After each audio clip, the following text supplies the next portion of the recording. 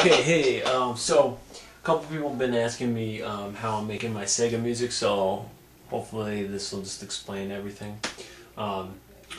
This is a Sega Model 2, and what I have it, well, it's modded basically here.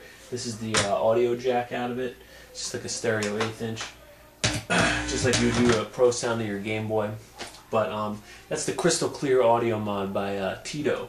And you can find him on, the Sega APC forum or on Sprite's Mind. But if you just Google Crystal Clear Audio Mod, a schematic will come up. He actually soldered my PCB for me, and it's like some of the most insane soldering work I think I've seen in a while. And then I just put, like a video out jack on the side because this thing doesn't have like a RCA jack on the back, so that kind of comes in handy sometimes. And then also I added an up and a down button so I don't have to bring a controller with me, because I always forget crap like a controller or a monitor. And also, yeah, I can use this without a monitor too. That's pretty much the good thing about it. So yeah, this is an up button that I put on here, and then this is a down button basically. So, and what these will do for me is just like advance the song. And I'm using, basically to write the music I use TFM, which is Turbo Sound FM.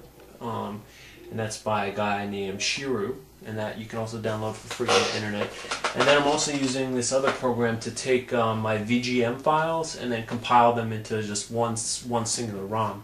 And that program is called VGM Play, and it's by Michael Stamper.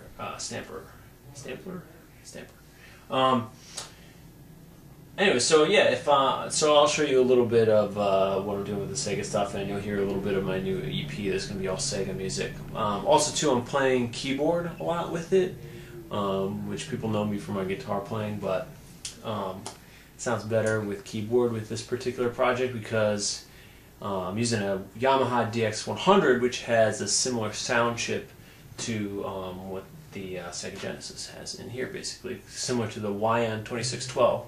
That's in here.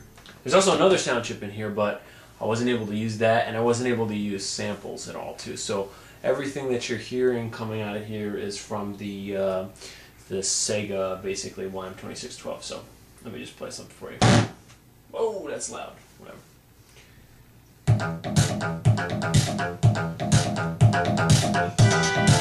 So yeah, that's the first track.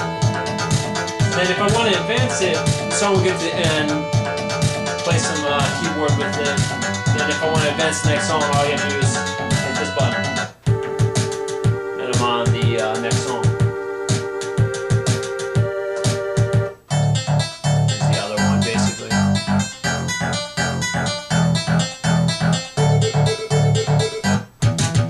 Here's another one.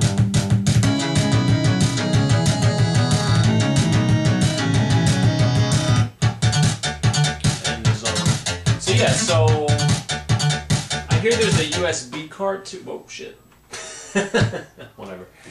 You can't kick this thing too much or else it's gonna flip out.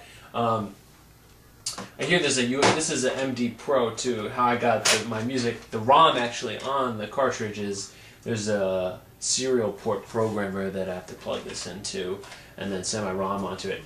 But I do hear that there is now a USB card that's out, so you would just plug a USB cable into the cartridge and then plug it into your computer, and then you could put your ROM on there.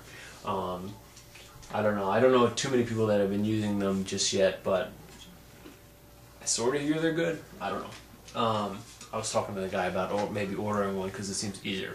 But anyways, hopefully that clears some stuff up and maybe gives you guys an idea of what I'll be doing in the future.